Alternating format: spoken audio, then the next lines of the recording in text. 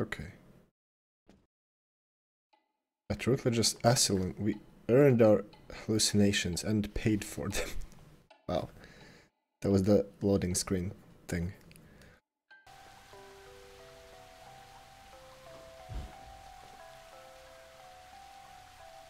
Yeah, this is what I mean by the visuals being just cartoony enough to not age horribly. Like, this is 11 years old graphics, and it's still... Could release this today to be fine. Not for like a AAA game, I guess, but... AAA games these days suck balls anyway. Most of them, not all.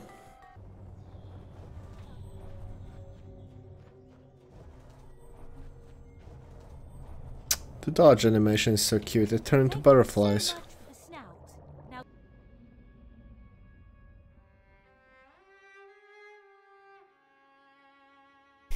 Our lovely library was a fire trap. A conflagration waiting to happen.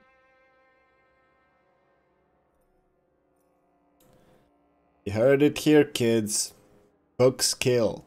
Throw them all out. Don't read. Well, except on your iPads, that's okay. You can read on your iPads. A worker's paradise, and you don't have to die. Not a cheap slogan, we really care. Fight the good fight. Work until you expire. Substantial rewards in heaven. It is better to give labor than to receive pay for it. Words to live by. You can eat them too. A worker's paradise. Well, 5 years from now they'll probably have communism, by the sound of that guy. The game clearly wanted me to upgrade the pepper grinder next, but I don't care. Just upgrade the blade.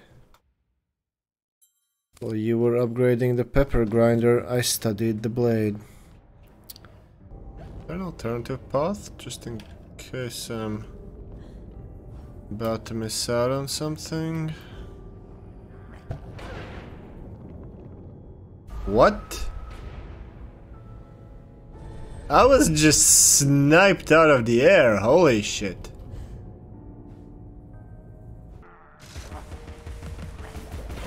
But also, there's not enough time to aim, like it takes a second or two. By the time you hear the laugh, he's already throwing them. And then he teleports somewhere else.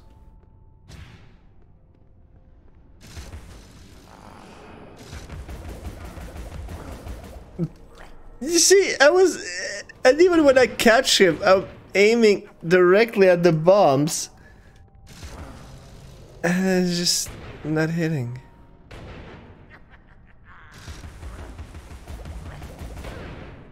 This is so stupid. Like, actually, fucking... How?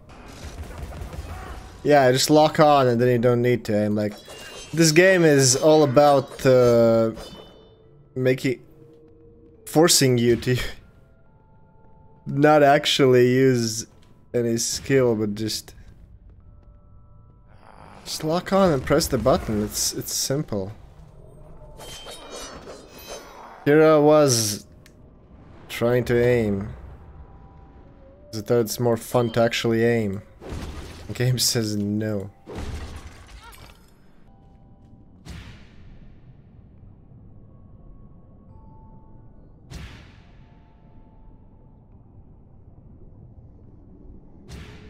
This looks like it should be a skill-based fight, but really it's just a wait until he pulls out the bombs and then hold down the button.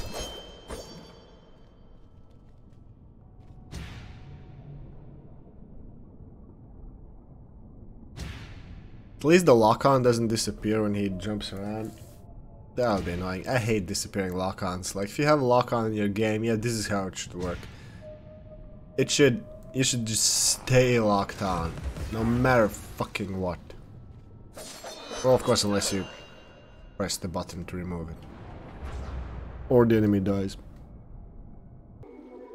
Is there a way to get there? Like, what if I jump into that, Or what if I jump right through that little boat? Bastards. Hate fake stuff in games. Like, fake as in stuff that you fall right through where it's clearly a solid object. I've had that happen in Dark Souls of all games. Or something that was like intended to be just a kind of scenery. And I thought it was part of some platforming secret. That one wasp stuck somewhere? I think I never killed it, and I guess now I...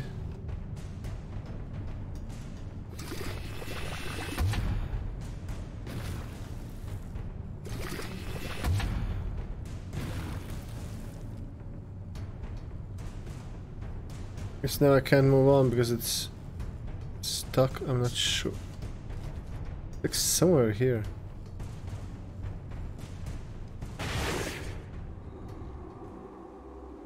I got it. I was stuck in a fucking wall there. Holy shit. Confront what frightens or offends you. Reckless or insulting talk should never go unchallenged. Gee, this guy is sounds like some kind of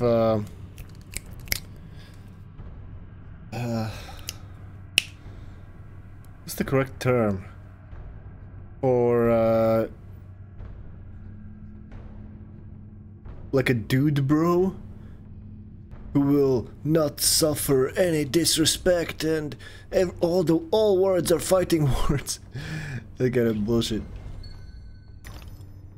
It's like, calm down, this is not the 19th century anymore. You don't need to fight a duel with everyone who looks at you sideways.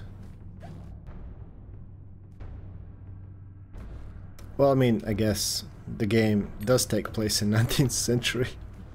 So it might be different for him. Fucking unlock.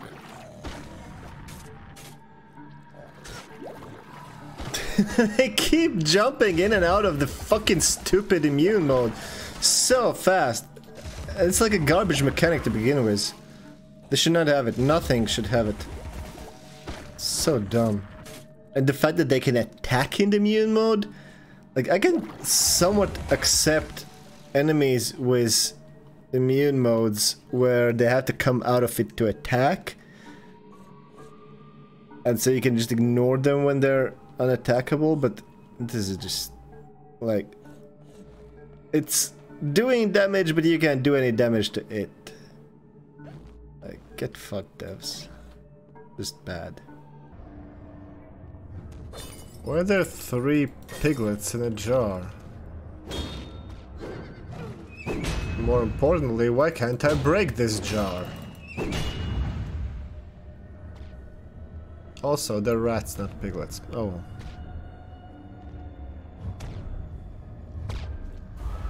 Oh, I touched them while they were stationary and held together in the middle. Oh my god, this is so cancerous.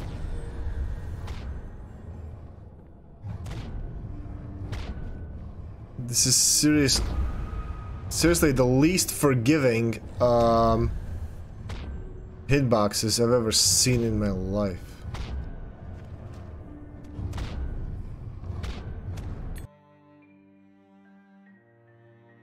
Okay, so that's it. Whether or not the train thing really happened in the end, who knows? Anyway, so it's a 11-year-old game, I guess, if I remember correctly, and it still looks fucking gorgeous.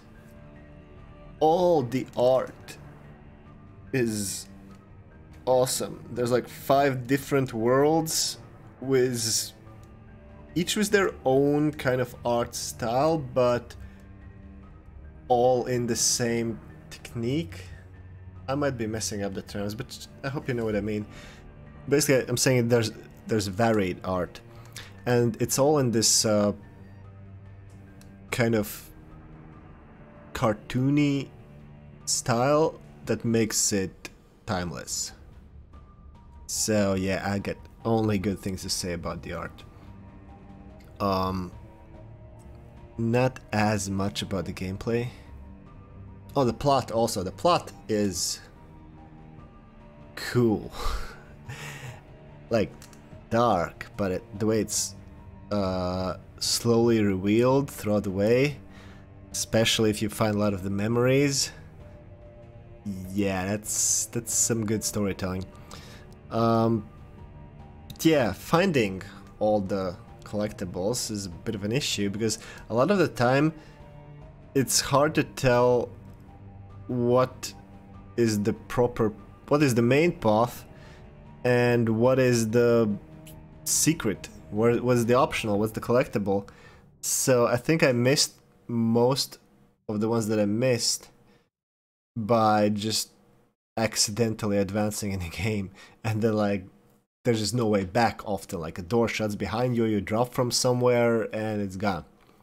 I loaded several times just to get some of the secrets, but it wasn't always possible. So that was a bit eh. But well, my greatest complaint is probably the mechanics, which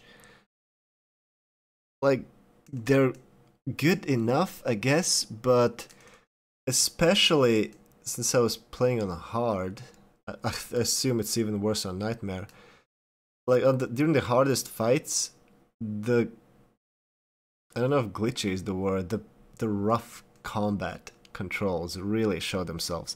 There's lots of little delays when switching between weapons or toggling the lock-on on and off. The lock-on is janky, like it doesn't always lock on to the thing that's in the center of your screen. Sometimes it will grab something random. Then the dodge doesn't always respect the direction you're trying to dodge. So sometimes when you're like trying to dodge, say left, and you're holding down the left button and spamming the dodge button, and you're like dodging in some kind of zigzag in random directions, like without changing the buttons that you're pressing, it switches the dodge directions. That sort of shit. Yeah, also hitboxes are brutal. And not in like a good way. But that's more to the environment, not the enemies. Like, you go anywhere near a little spike and you count as impaled on it and you fucking die. So yeah, I guess you could call that as having aged somewhat. Altogether, it's probably still like a strong 7 or weak 8, even if looking at it from current year. 2022, this game is still really good. I don't know if we'll ever get the sequel that's been in pre-production for I don't know how many fucking years. But there's a Patreon that you can support for American McGee. If you do, you can get into his like Discord and get early access to all kinds of shit. Yeah. I'm not super hopeful on it actually coming out anytime soon, like in the coming 2 or 3 years. That would be a really pleasant surprise.